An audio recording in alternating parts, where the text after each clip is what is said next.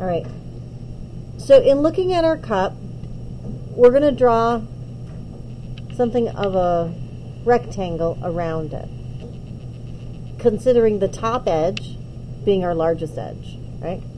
So we're going to try to imagine this. So everyone is roughly about the same distance away, which is good. So we'll all kind of follow the same drawing. So I'm going to have you guys just on the top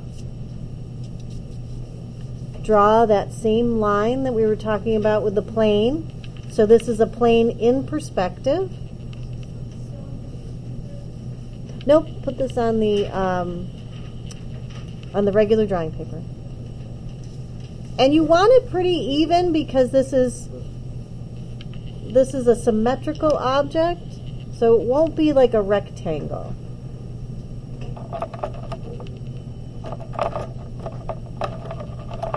And just like we've done in the past, we're going to check our plane,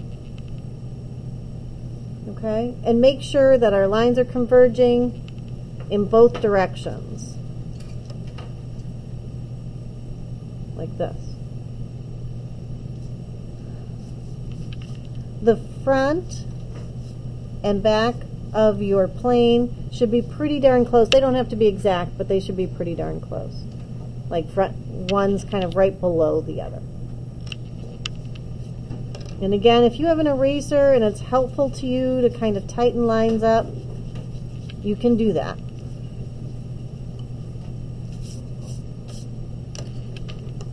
Now we're gonna imagine that we're drawing a complete rectangle around this box. It's going to have straight sides for right now. So you're going to take a line and go down from the front corner, and you're going to have parallel lines along the side. This is why it was important to have the box drawing first.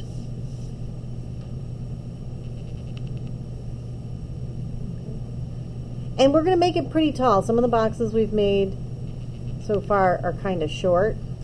These are a little taller. Because our cup is essentially a little bit taller. And I'm going to say if you're on a half sheet of paper, or if you're on a, depending on where you're at, you're going to have it probably, let's say, this length times about maybe 1.5 along the front. So the proportion again is this front length by 1, maybe 1.5, maybe right about there. I'll stop it right there. I think that's good. Now, again with the trick of using the pencils, and if you need an extra pencil, grab an extra pencil. We want to take this line, and I need your eyes, please. Slide it in this direction so that it's parallel, and then we're going to bring it up a little bit. I'll do it again. Take that line, slide it down parallel, tweak it up just a tiny bit, and make a mark. That's why you need 2 pencils. Okay? And do the same thing with the other side. Tweak it up just a smidge.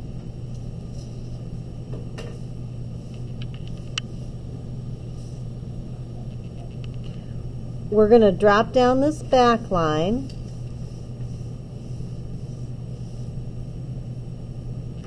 As if we can see through it, because this is an imaginary framework that goes around.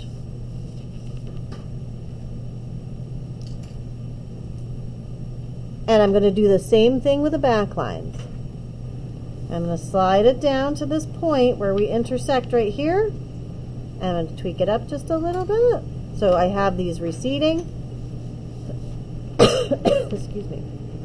And do the same thing with the right side.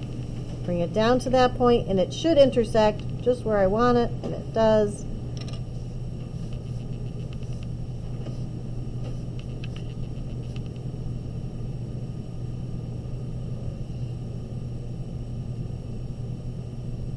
Now once you have that point, and we have this plane that's in place on the bottom, Notice our cup is smaller on the bottom.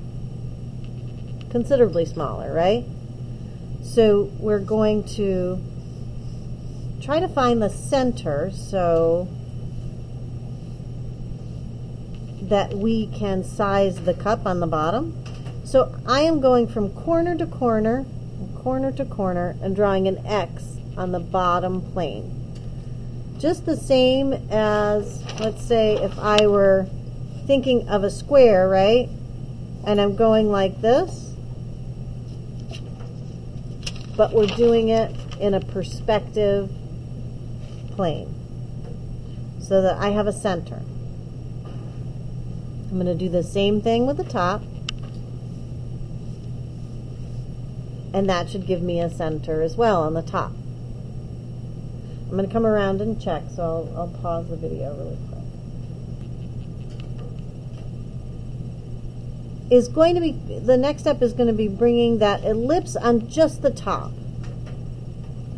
So again, we're going to mark those centers on that plane so we make sure that we hit it.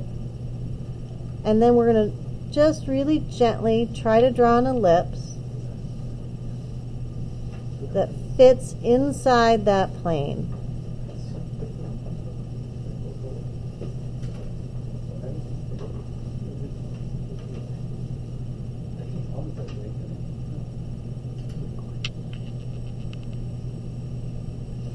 Once you get that ellipse inside the top plane, that's the top of your cup, right? And the cup that we're looking at. We're not going to just do an ellipse on the bottom side because that would just be like a tumbler. That would be like a straight cup. We don't have a straight cup. So what we want to do, and this is key, is we want to bring in our bottom plane and make it smaller. Not by much, but watch how I do this, guys.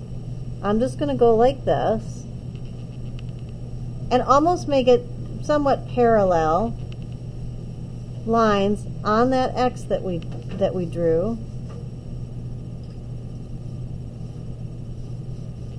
Right? And now I have a smaller size for the bottom ring of the cup.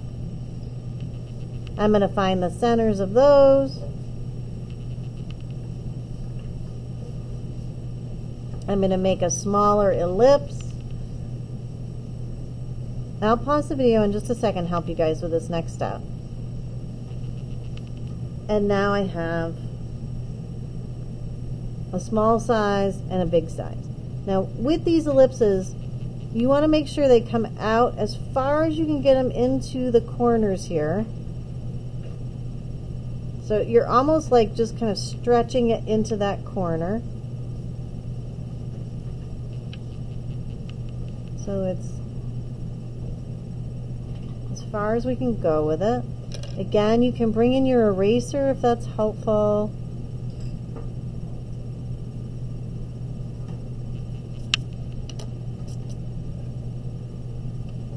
And then we're just going to draw a line from this bottom ellipse to the top ellipse. There's a lot more detail in the cup, but I'm less worried about that. I want you guys to get the structure. And when we look at this now, all of a sudden it looks like a cup, right? A cup with a box around it.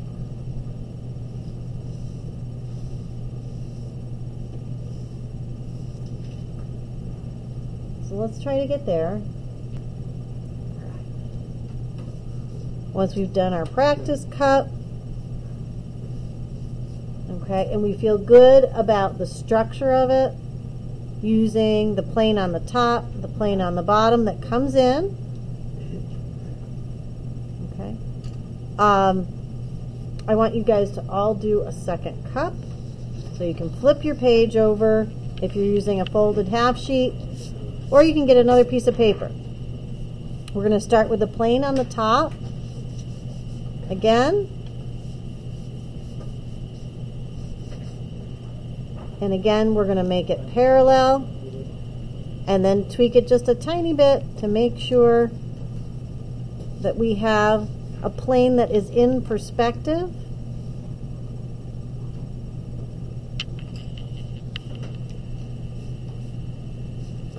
It would be good to have the front corner and the back corner somewhat close, if not directly above and below each other, as this is a symmetrical object. We're going to come down in our length on all sides and just kind of leave them a little bit open. And then we're going to measure our distance across and go down about 1 to 1 1/4 lengths. That's the ratio. Our last cup was a little bit tall. And then we're going to use that same perspective trick. We're going to start with our pencil here, slide it down parallel, and then on the bottom we go up, not down. And then we're going to do it over here, slide it down, tilt it up just a little, so that when we put our pencils right here, we can see that they're converging in this direction. They're coming together on either side. This one wants to roll like this. Okay. We're going to again draw this as if it was transparent, so I will do the same thing on the bottom to create a bottom plane. I'll slide it over to this corner till we get down just a little. That's probably going to meet up just around this point on the front line, so that's going to get a little confusing, but remember it's a symmetrical object. Mine's a little bit to the left of center. This line really is truly just a little bit left of center, which I find a little bit easier to see when I can see a full front and back corner. And I'll erase that back so you guys can see that a little bit more clearly. Okay. Once we have that, we're going to put an X across our bottom plane from corner to corner, and an X across our top plane from corner to corner. From there, we're going to slide the bottom plane in just a little bit because the bottom of our cup is smaller. So I'm just doing a parallel line to this edge. Do it in both directions. Just bring it in a little bit. And then that establishes where you're going to draw the next two lines in the other direction. And that gives you the bottom of your cup.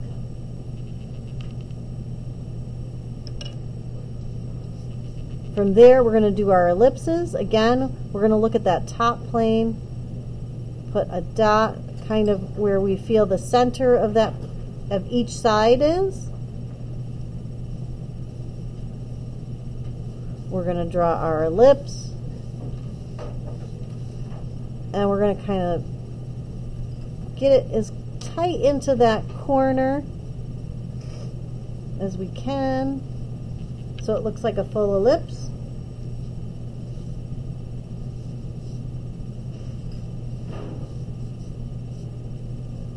Again, you can use your eraser if that's helpful to see it, and to tighten up your line just a smidge.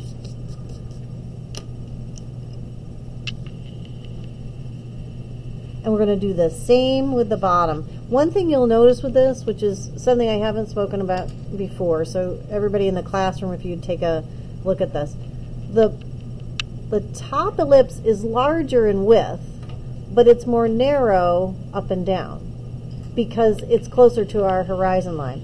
The bottom ellipse is a little bit smaller in its width and its side to side, but it's a little bit taller because it's farther away from the horizon line. So we're going to do the bottom ellipse, finding the centers of each sides of these planes.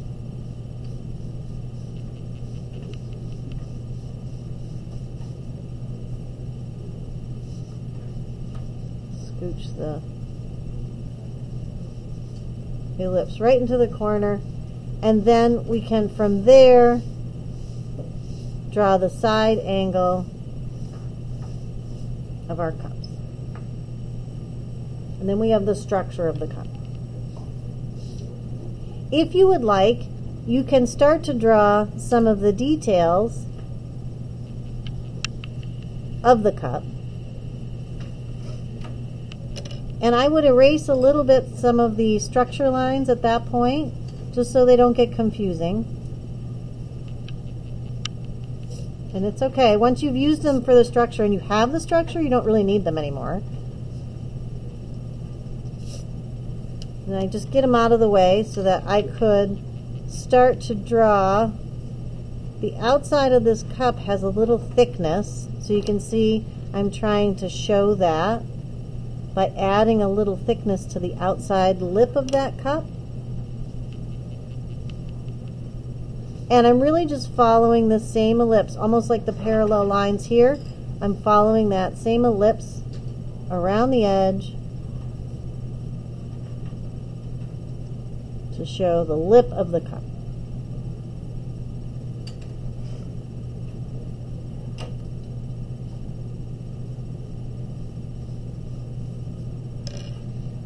And if you look closely at your cup,